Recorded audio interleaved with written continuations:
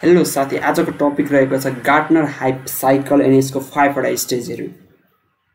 Hype cycle भनेको एउटा graphical representation of the life cycle stage as a technology goes through the from the concepts to the maturity and wide spread एडप्सनको लागि। यहाँ तपाईँ 2 मार्क्समा कहिलेकाहीँ सोध्ने पनि गर्दछ, यो 10 मार्क्समा सोध्ने क्वेसन हो प्रायः जसो।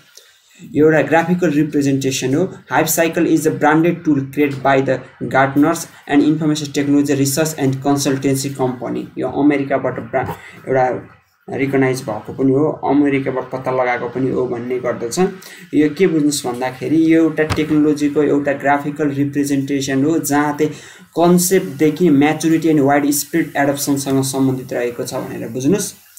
यो एउटा ब्रान्डेड टुल हो, यो त एउटा गार्टनरले क्रिएट गरेको हो, information technology and research consultancy कम्पनीबाट भनेर बुझ्नुहोस् है त साथीहरू।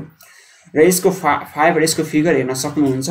टेक्नोलोजीको ट्रिगर्स, ट्रफ of डिसइल्युजमेन्ट्स, slope of इनलाइटमेन्ट, plateau of the productivity, यहाँ पिक अफ इन्फ्लेक्टेड एक्सपेक्टेसन भनेको रहेको छ। 5 वटा यसको स्टेप रहेको छ। तपाईँले हेर्नुहोस्, पहिला टेक्नोलोजी ट्रिगर छ, त्यसपछि peak of the inflected expectations, trough of the disillusionments, slope of the enlightenments, plateau of the productivity भनेर 5 वटा रहेको छ। हेर्नु साथीहरू, यसको म प्रत्येक म डिलिङ गर्न गएछ। टेक्नोलोजी ट्रिगर भनेको कस्तो भन्दा टेक्नोलोजी ट्रिगर भनेको चाहिँ कस्तो भन्दाखेरि चाहिँ तपाईको यो एउटा इनिशियल फेज हो। टेक्नोलोजी सफल हुनुको एउटा यो इनिशियल फेज हो। यो एउटा it may be product process पनि हो, आइडिया पनि हो, जसले चाहिँ मिडियाहरूलाई एट्र्याक्ट गर्ने काम छ। यो प्रोटोटाइप क्या, तपाईँ टेक्नोलोजी बनाउनु भन्दा अगाडिको एउटा यो प्रोटोटाइप। टेक्नोलोजी बनाउँदाखेरि के कुरा चाहिन्छ नि, डकुमेन्टेसनको कुरा हो। यो टेक्नोलोजी ट्रिगर भनेको त्यो बुझ्नुहोस्।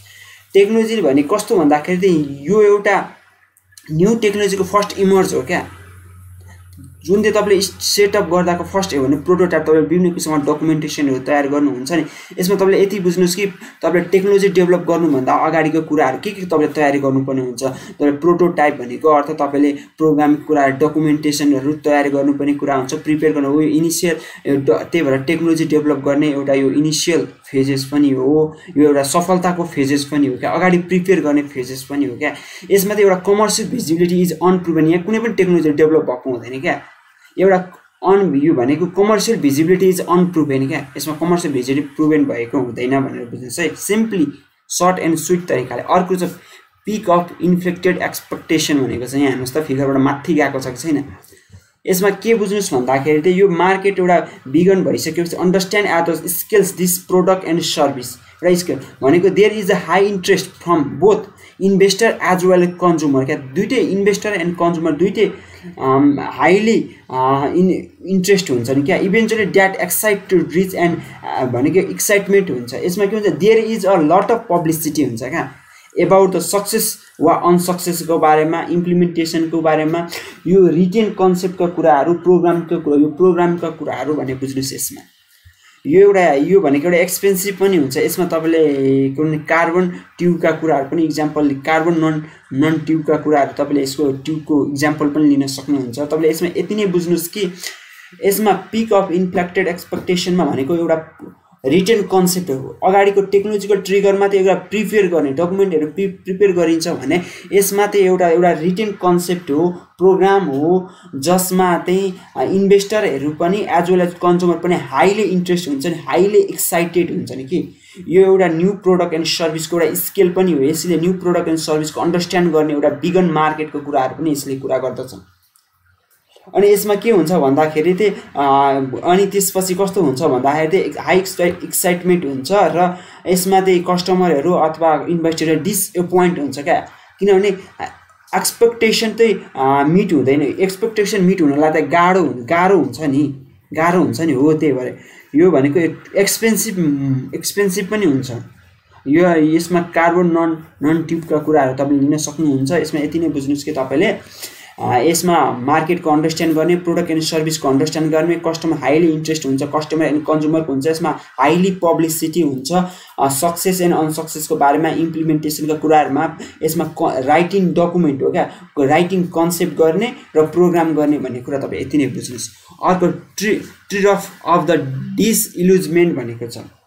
भनेको यो कस्तो भन्दाखेरि चाहिँ यसमा फ्लजको कुरा गरिन्छ। यसमा तपाईँले एउटा पोइन्ट के विचार गर्नुहुन्छ भने फ्लज एन्ड फेलुअरका कुराहरूको फ्लज and फेलुअर्स lead to some disappoint in टेक्नोलोजीमा क्या some product are the unsuccess हुन्छ भने कतिले अनसक्सेस भने ड्रप गर्छन् त्यो प्रोडक्ट अनि त्यसपछि नेगेटिभ प्रेस बिगन हुन्छ क्या यसमा चाहिँ यसमा टिरफ यसलाई कतै टिरफ भन्छ ट्रफ पनि भन्छ ट्रफ अफ डिसइल्युजमेन्टका कुराहरू यसमा के हुन्छ भन्दा फेलुअर हुन्छ फ्लजका कुराहरू हुन्छ कतिले त्यसमा ड्रप पनि गर्छ प्रोडक्टहरूलाई यसमा नेगेटिभ प्रेस बिगन हुन्छ क्या अनि कसैले भन्छ अब कसैले के हुन्छ भने अब मैले यसलाई ड्रप गर्नुपर्छ यो मैले अगाडि जान सक्दिनँ भन्ने कुरा यी डिसाइड हुन्छ के त्यही भएर यहाँ तपाईँले पिक्चरमा देख्न सक्नुहुन्छ ट्रिफ अफ डिल्युजमेन्ट भनेर यहाँ तपाईँले देख्न सक्नुहुन्छ अनि कसैले अब सक्सेस हुनेले अनसक्सेस हुनेले ड्रप हुन्छ सक्सेस हुनेले कन्टिन्यू दिने काम गर्छ र तपाईँले स्लोप अफ इनलाइटमेन्ट भनेर यहाँ देख्न सक्नुहुन्छ स्लोप अफ इनलाइटमेन्ट भनेको यहाँ अब हेर्नु त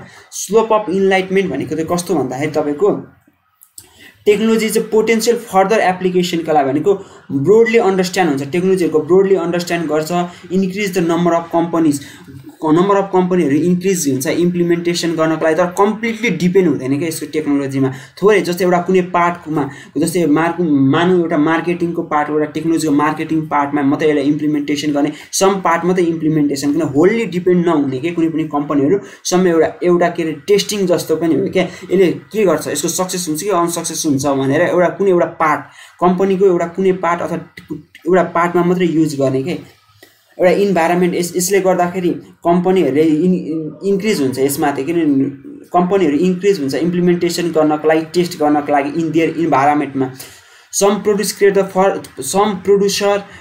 create the further generation of the product सक्सेसका लागि भनेको कस्तो यसमा तपाईँले यसरी बुझ्नुहोस् कि होल्ली डिपेन्ड हुँदैन कि यसमा टेक्नोलोजीमा कि एउटा कुनै पनि कम्पनीले थोरै एउटा कुनै डिपार्टमेन्टको एउटा पार्टको मात्रै टेस्ट गरेको हुन्छ कि यो सक्सेस सक्यो फेलुअर छ यदि त्यो सक्सेस भयो भने अनि मात्रै युज गर्छु भनेर एउटा टेस्टिङ गरेको पनि हुन्छ क्या स्लोप अफ इनलाइटमेन्टमा भनेर बुझ्नुहोस् अर्को प्लेट्यू अफ द प्रोडक्टिभिटी छ लास्ट स्टेज रहेको छ गार्टनर्स हाइपको लास्ट तपाईँको के रहेको छ भन्दा प्लेट्यू अफ द प्रोडक्टिभिटी यसमा यो फाइनल स्टेप हो क्या यसमा चाहिँ के हुन्छ नि अब त्यो कम्पनीहरूले फुल्ली डिपेन्ड हुन्छन् कि अब टेक्नोलोजीमा फुल्ली डिपेन्ड हुन्छ र यसले अब टेक्नोलोजीहरूले चाहिँ रिभेन्यू पनि जेनेरेट गर्न थाल्यो भने रिभेन्यू जेनेरेट गर्न थालेको हुन्छ अनि त्यसपछि अब यो मेनी कम्पनीहरूले एडप्ट गरेको हुन्छ होल्ली गरेको हुन्छ यिनी एप्लिकेबल गरेको हुन्छ एउटा म्याचुरिटी स्टेज हो यो भनेको प्लेट्यू अफ द प्रोडक्टिभ भनेको एउटा म्याचुरिटी तपाईँले देख्न सक्नुहुन्छ यो फिगरमा पनि हेर्नु त म्याचुरिटी छ कि छैन हेर्नुहोस् हो तपाईँले भने यसले तपाईँ रिभेन्यूहरू इन्कम गर्न सक्छ यो टेक्नोलोजीको डेभलपमेन्टको एउटा यो एउटा सबै हो स्टेज हो भन्ने कुरा बुझ्नुहोस् थ्याङ्क यू सो मच